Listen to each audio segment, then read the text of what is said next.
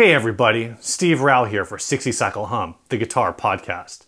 Today I want to take a few minutes to talk to you about originality, what it means to listen genuine. For 468 episodes now, 60 Cycle Hum has been building creative content across ages, media platforms, and people, all the way back to the turn of the mid-2010s with Ryan Burke's discoveries in two-person live room recording, to the later mid-2010s with Ryan Burke's perfection of the wheel of pedals, to our glamorous YouTube videos of 2015 and 2016, which confused potential buyers across multiple markets, to our bit characters and memes throughout the show's history that marked the boundary of social acceptance. 60 Cycle Hum has been inventing constantly.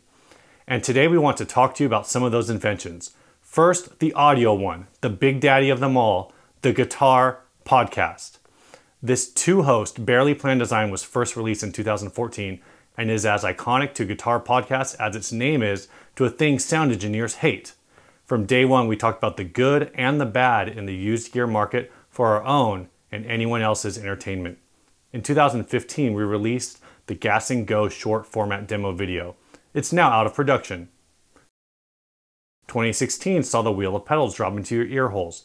This random gear swap contest is also now out of production. We also have NAMM trips, Ryan's 2017 amp journey, as well as our most forward-thinking concept, the Reverb Shootout, and one of the most requested pedal tests, does it drip? And not just our podcast and videos, but things like 2 or more people talking about guitars, that rambling hour-long thing every week, the logo inside a guitar pick like you see in our videos and shirts, throwing gear off of high places, and tall things, beards. Every one of these inventions and concepts are trademarks of 60 Cycle Hum. Does this matter? Probably, for a few reasons. Friends ask us a lot about other guitar podcasts. Usually with a different audience, coming in from overseas, but with some familiar delusions about what is fake and what a trademark infringement is. Any clone of any one of these inventions that we've named is definitely, probably by definition, rip-off 60 Cycle Hum content. What does that mean? To the podcasters and creatives that listen, you now know that you're in big trouble. We're watching you, and we're here to defend our short history and the inventions that we've designed over almost a decade. To those in the gear manufacturing and demo business, shoot us an email. We want to work with you. Stop making your own creative content. Also, making your own creative content is not enough to avoid trademark infringement. Hit us up. We will work with you. We want to be partners with you and get paid by you. We can bring genuine to your projects. And we're not being jerks or turds or trying to crush other podcasts or YouTube channels. This is about defending our history. Nearly 6 years of designing and inventing across media platforms.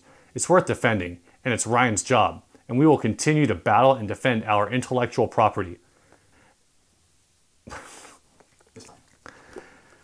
To the listeners, what does this mean? Well, it goes back to what we started talking about, being original and listening genuine. 60 Cycle Hum's been putting cash in our equipment, workspace, gear, and into the pockets of the people working on the content we invent to make your 60 Cycle Hum experience the #1 guitar experience and make the best content we've made in 6 years.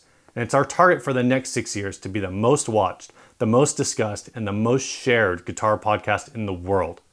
Be interesting, listen genuine, and don't forget, only 60 Cycle Hum is #1.